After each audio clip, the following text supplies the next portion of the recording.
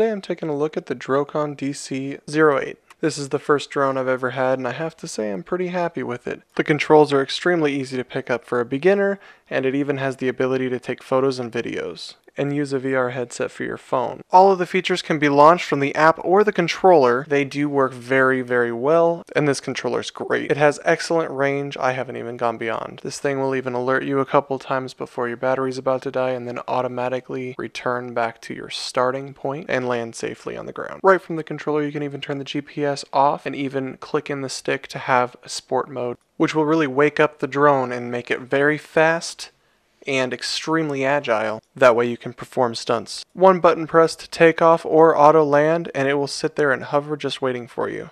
And with the GPS, this thing is extremely steady. I would recommend this drone to anybody starting out or anybody that just wants to find an entry-level drone to have fun with. Thank you.